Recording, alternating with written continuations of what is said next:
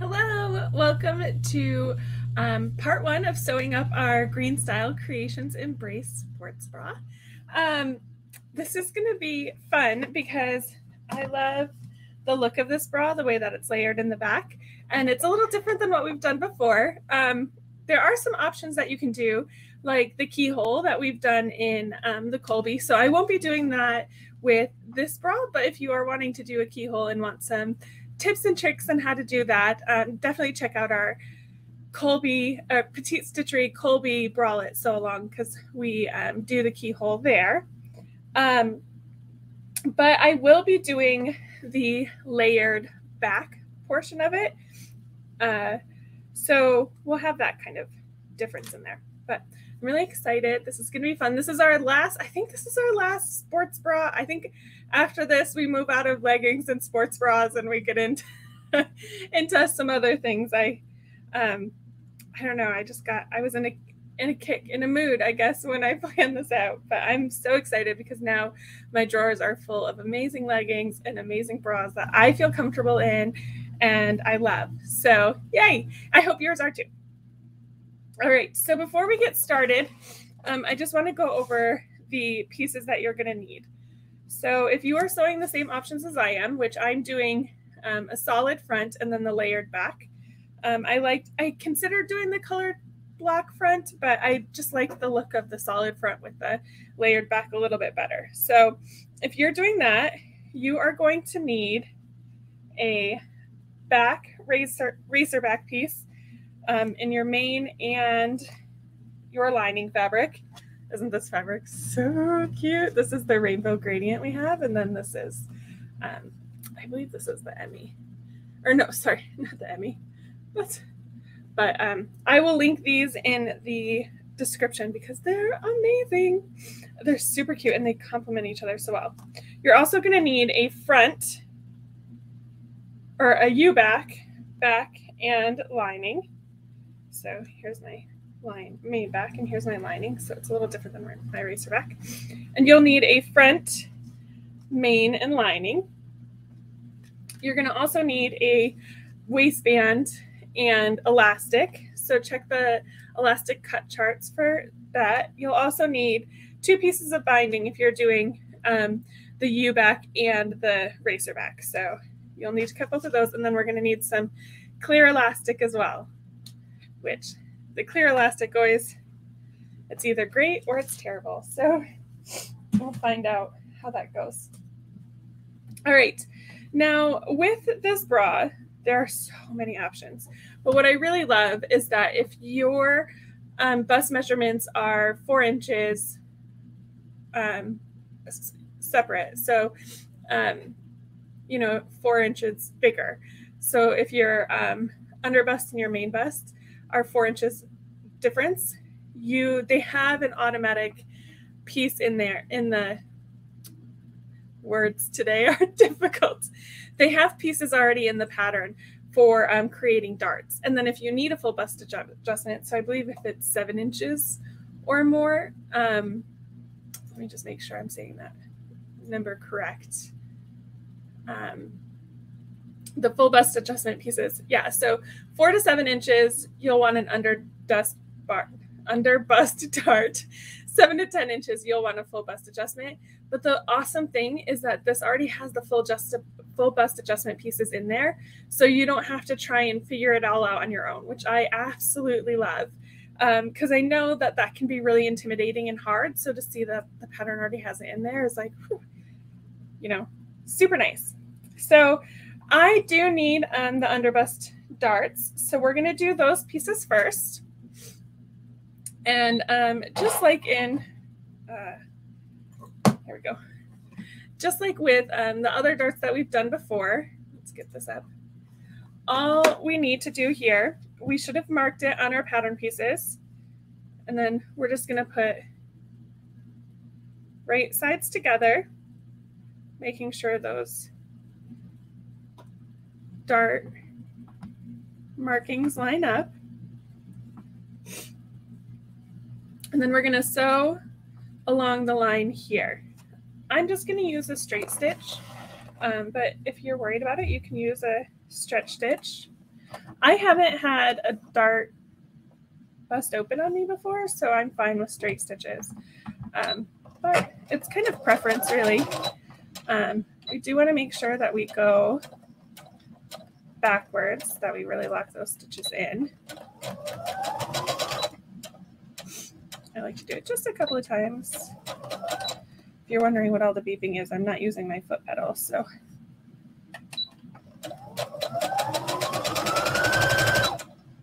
Okay, and then we'll just go backwards. Lock those stitches in. One more time.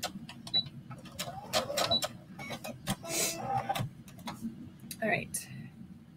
So here we have our first dart. Just a nice little small dart. And then I'm going to go ahead and secure that close with just a little tiny basting stitch. I'm not even going to really change my length because it's going to be right on the seam allowance there.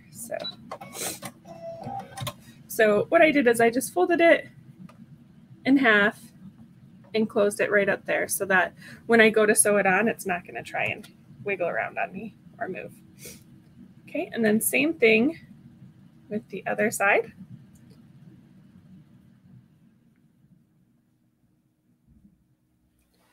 Okay, so we're just gonna go ahead and make sure that's all lined up. Forward a couple, backwards a couple, forward a couple, backwards a couple again, because why not? And I'm just gonna pull backwards. One more. All right, and the same thing, we're gonna just open it so that it's right in the middle. It's even on it both sides. It's just a tiny little dart, nothing too big. Then we're just gonna secure it to the end here. Okay. You can take this to your iron as well and iron those down. Not a terrible idea. I'm just choosing that too. So, all right, so that was our main. We need to just do the same thing on our lining pieces. So just matching those markings up.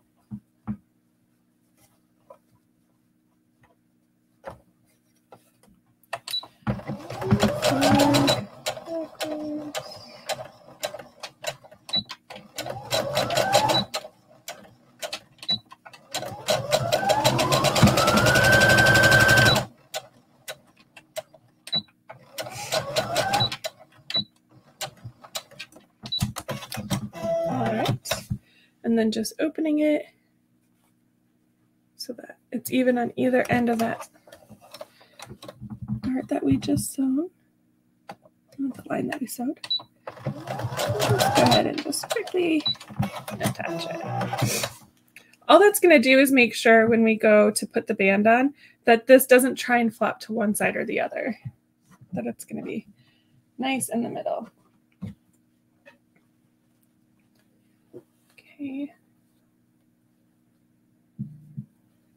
And then one more.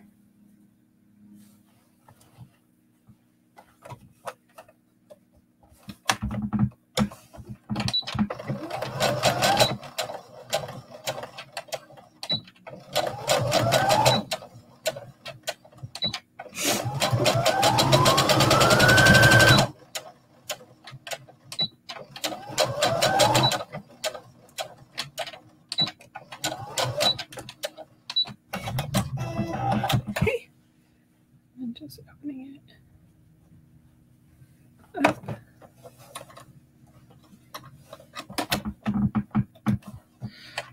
This attaching it, that's just what I'm doing on my own. It's not in the instructions.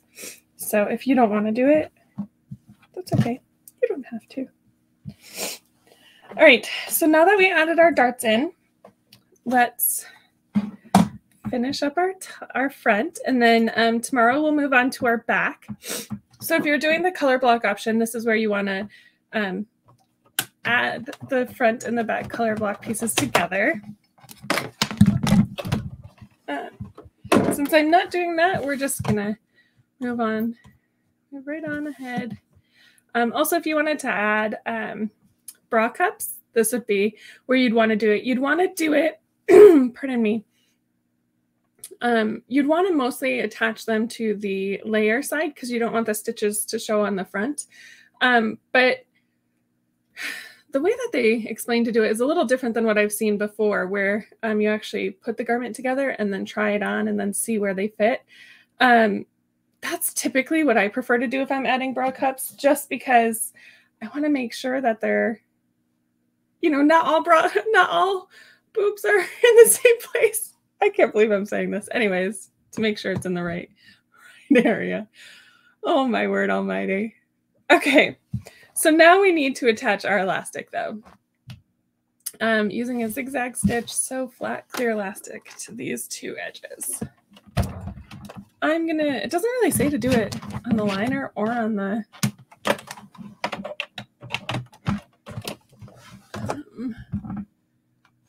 main fabric. So I'm wondering,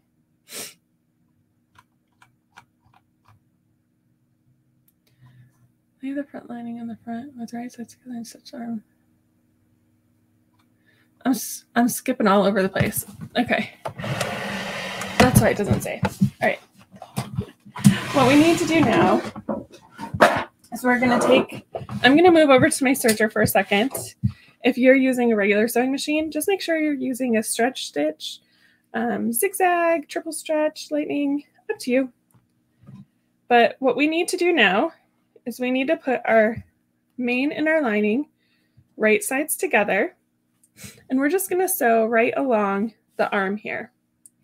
So starting at the top of the shoulder, down over the arm to attach the main and lining together there.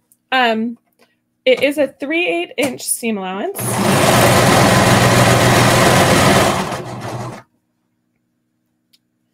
So make sure all the raw edges are nice and lined up.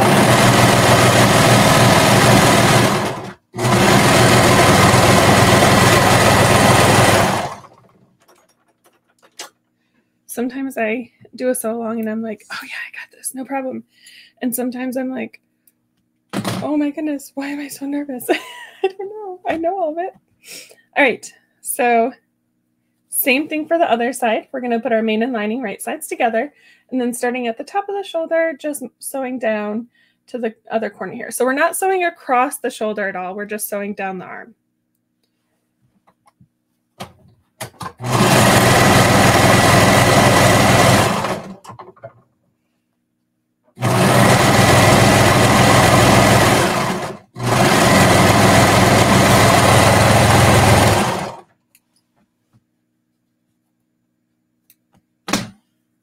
Okay, and now that we've got those attached that way, it makes more sense on how to sew the elastic on.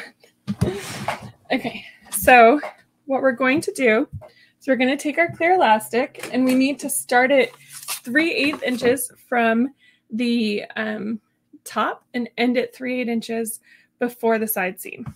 So I'm just going to measure out. This ruler is so old. The markings are starting to wash off, which is fine for the most part, but for measurements, I don't always use like 3/8 inches. I need a little bit more. 1, 2, 3/8 inches is right there. So I'm just going to mark that with a little erasable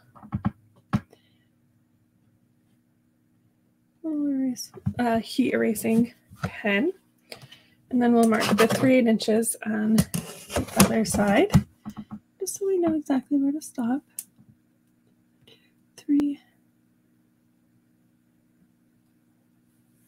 right here, and then while we've got the ruler out, let's just go ahead and do the other side too. So 3/8 inches, 1, 2, 3. And then 3/8 inches, 1, 2, 3.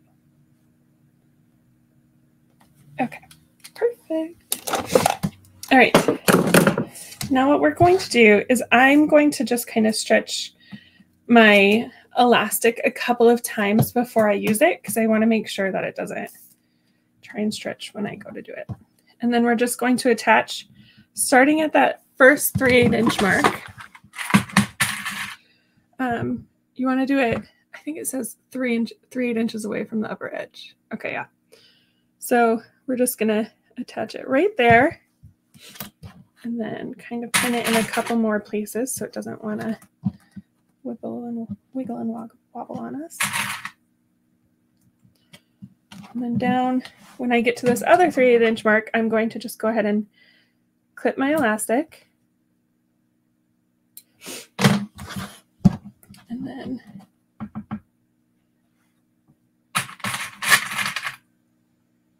clip that in. Then we're going to do the same thing to the other side. I like to wait to cut my elastic until I have it on because sometimes if it's off just a little bit, it can get pretty frustrating and then you have to cut it again. Because this elastic, we're not going to stretch it when we sew it. So we want to make sure that it's a good 1-to-1 and that we've stretched it a little bit before we start.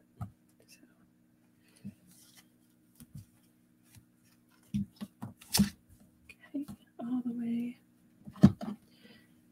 here. So let's go ahead and trim that. You can always trim it a little bit bigger and then clip it when you get to after you sew it on too if you need to. Just make sure though that you don't stretch when you're sewing it. All right. And now we are going to use a zigzag stitch to attach this on. And I really do recommend a zigzag stitch for this because if you miss just a little bit, the zigzag stitch will make sure that it's on, that it's secure. So zigzag stitches are, I don't always like them, but they're good for things like this. Because this is such a thin piece of elastic. We want to make sure it's good. And we're going to slow this down a bit. And we're just going to make sure that we're not stretching at all. I'm just going to let the machine just feed it right through.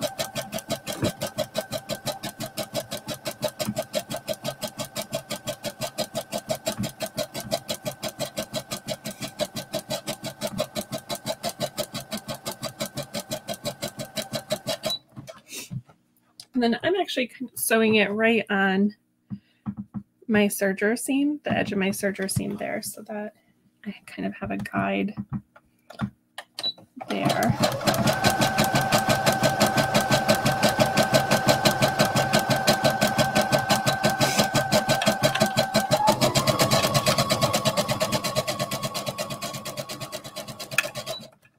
Okay, and then I'm just making sure that none of my fabric is folding under it. I don't want to accidentally zigzag stitch something else to it.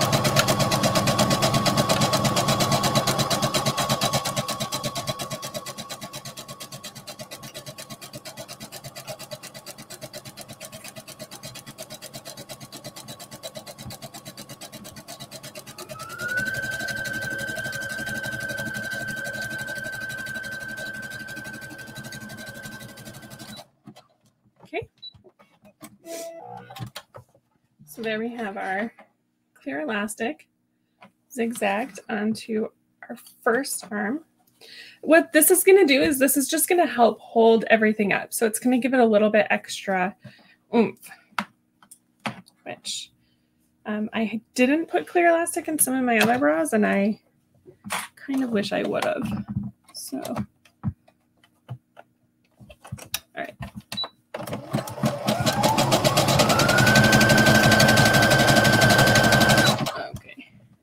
I was like, no thanks.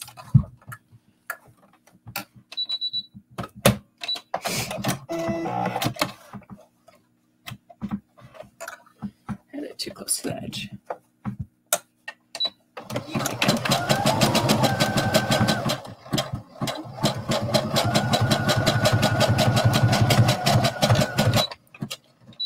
It keeps getting hung up on that same point. Which means I have a nice little nest in the back there. Ooh. That's all right. Alrighty. We'll just start you a little bit further on. There we go. I think I just tried to go too fast right away. There we go.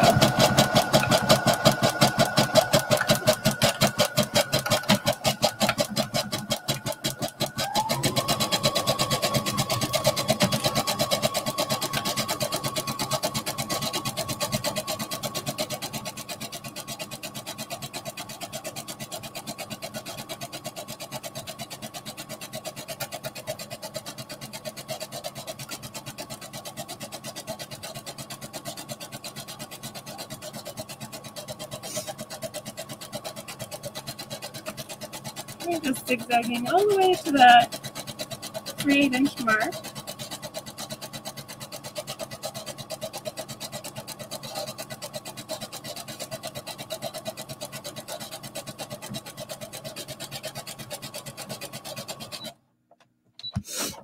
All right. And there we have it. We have the front of our bra our embrace is now done. We've got the clear elastic in. We've got our darts in. Tomorrow we are ready to start our back. And then we will be adding our band and attaching it all together. So yay! I will see you tomorrow when we work on our backs. And yeah, I can't wait to see what you create this week. So thank you for joining me, and I'll see you then. Bye.